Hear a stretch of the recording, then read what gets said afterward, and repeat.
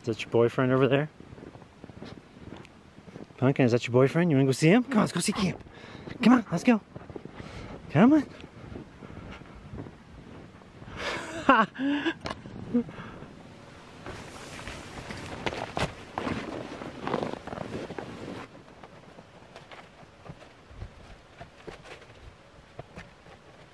See her now.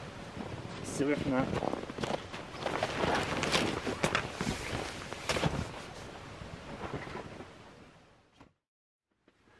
Alright, hey everybody, real quick before we get into the review of the jerry can water purifier. A lot of people have questions on how I know which people follow me and which people don't.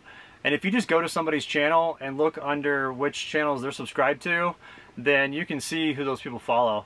And so like on my channel, you know, if you go to it, here's a little screen capture. If you go to it, you'll see, you know, all the different people that I'm following. And then you can do the same for other channels if you go to them and you're just curious about who they're following. Not every channel publishes who they're following. You can say, you can put that to private, like within the YouTube settings. But a lot of people don't, you know, just have it open. So that's how you can tell who follows your channel and who doesn't. So just a heads up. All right, not only is this water purifier awesome, you can use it as a handy little chair. my other chair broke, the Helinox camp chair that I had, so I got to pick another one up. But I wanted to say that I just ordered a new type of winter camping setup, and so I'm really excited. It's going to be arriving in about 4 days, and I think I'm going to switch over to that and go a little bit more mobile this winter and go to different areas that have storms and set up and camp in this new setup, and then break down and get out of there, because it's all meant for backpacking. So it's a titanium stove that actually folds down flat, and then you've got a stovepipe which rolls up, and so that's going to weigh about 3 pounds. And then the tarp that I'm getting, it's actually a TP style tent, it's like a tarp style tent, and it's got a stove jack in it. It's for 3 people, and it's got an interior tent for winter camping that's on the inside of it that you can hang inside. That's for 1.5 people, so that'll be a perfect size for me and Sierra. And I want to get into backpacking in the wintertime, and I've been talking about that for a while. And now that I'm starting to feel better a little bit, and the Giardia has kind of, you know, run its course and gotten out of my system, and now that I'm gaining weight and getting my strength back, I'm thinking it's time to do that. And I probably won't start here in Colorado. I'll probably start doing that in Arizona. So I may pack up here and take off within about a week, and then go to Arizona and just start winter camping around there, around Flagstaff and Pine and some other areas, and get into a little bit of snow, but not have the same conditions out here, because like this winter started off really with a lot of snow. This is the most snow I've seen in this valley for a couple years, and I winter camp here all the time. And so I'm thinking that, you know, with more storms coming, and also too, there's kind of a little bit of a hardwood shortage around Colorado right now. It's hard to get any sort of hardwoods, and I don't want to run the stove with aspen and pine because you just run through it so fast. If you run your stove on aspen, you literally will stoke it every hour. And if it's cold out, you're just up all night just constantly feeding your stove, because the aspen burns through so fast. So if I go out to Arizona, and the place that I'm getting, it's got a bunch of juniper, and then like cedar, and it's also got pinyon pine on it too. And pinyon pine's a harder pine, so that's a little bit better. But juniper is about 35 to 40% harder than pinyon pine, and I like it. I mean, it smells great, and some people don't like it because it pops in the stove, but I like that sound. It's like nostalgic to me. And so I'm switching things up. I'm going to go with that, and so we'll see. Like when that comes in, I'll make a decision as to what I want to do for the winter. And I love this huge tent. It's awesome, but it's a production to set up, and it's a lot of gear.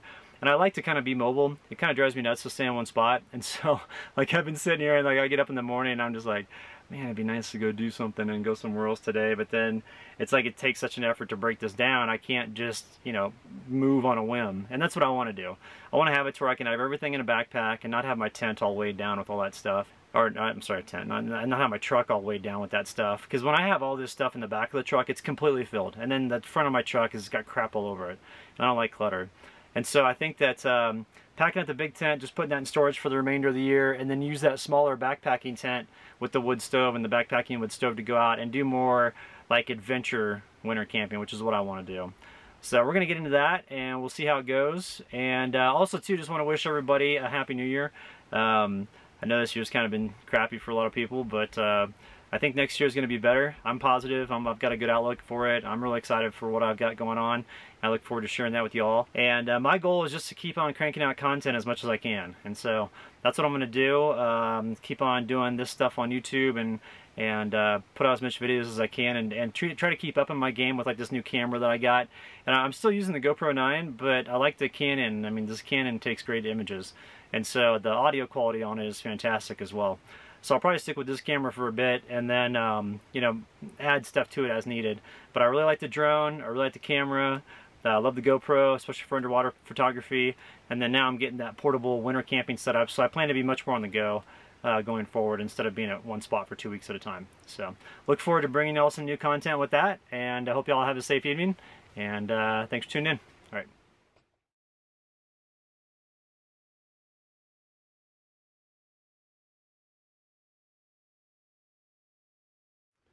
Alright, so I apologize, I forgot to include this review in the last video. I showed the new Lifesaver, Icon Lifesaver water purifier that I'm using, this jerry can, and was going to do the review on it and just completely spaced it, so I'm going to do it for today's video. So what this is a water purifier that holds 5 gallons that obviously isn't a jerry can design. This is really convenient for me because I'm putting it on the back of my truck on the swing out extension, or the swing out on my rear bumper. And so a couple things I like about this. Number one, it's real easy to use. You just dunk it in the water and you're good to go. Number two, it's got a handle on the back here, so you can actually pump this up and pressurize the water. And then on the front here, you get a little nozzle. All you do is just push it, and you got purified water coming out that's being purified right when it comes through the purifier there. So I really like this a lot. I've been using it now for about 2 weeks, and it works really well. I've noticed that the flow on this, it starts out a little slow, and you have to do a few things to prep the purifier before you can use it. You can't just use it right out of the gate. You have to rehydrate the coal activated interior and then let it sit for about 24 hours, and then you can start using it. So, but I've noticed that since every time I use it a little bit more, the flow of the water gets a little bit better. And so I'm thinking that if you're doing vehicle supported travel and you want to be on the go, something like this is really convenient, because there's no time spent purifying the water. It gets purified when it gets pressurized and pushed through the filter here before you get the water dispensed. And so it's a really great idea, because like even when I had the MSR Guardian water purifier, I love that thing. But it'd be like 30 minutes every time I'd want to do about 6 gallons of water. And if I went really fast, I could do it in 20 minutes. But, you know, it's a pump on that, and so pumping for 30 minutes long, you get worn out. And something like this is just nice because it takes away that physical exertion, but you still get purified water, and it's in a really handy container that you can carry around. So I'll put the link in the video description below. I'm not paid to say this. I bought this myself, and you know, I really like it. I think it's a really useful product, and this is really durable plastic. I've been throwing it around a bunch just to kind of see how it would hold up, and it's doing really well. So I recommend this if you're going to live on the road. You know, you can get one of these, and then you're pretty much just good to go. And they've got different nozzles too. You can get different attachments on here. Ones that have like a little sprayer hose that you would have for like a sink at your house. And I think there's like one other deal. I can't remember what the other contraption or what the other attachment is, but this is good stuff. So I'll put the link in the video description below if you want to check it out. They're about 300 bucks, and that's a good deal for a really high quality water purifier, and this definitely fits that bill. So check it out.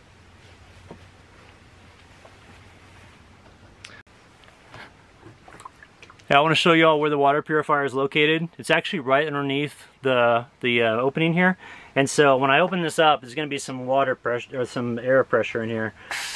So you want to kind of let the air pressure go out, and then go ahead and take the top off. Whoops, little bit of water coming up there. Let's dump this real quick. And then in the interior, you see this red one. This is the water purifier, and so you just pull this out, and you see it's pretty long. It goes all the way to the bottom. And what you want to do is you never want to drain this all the way to the bottom and then let it dry out. You want to keep this wet at all times, because it's a carbon activated water purifier. So keep 2 inches at the bottom at all time. That way this doesn't dry out. And then it's real easy. You know, once you dip your jerry can into the river, you just come back, put this little gasket on the top here to create the seal, and then put this on, and you're off to the races. So really simple way to collect water.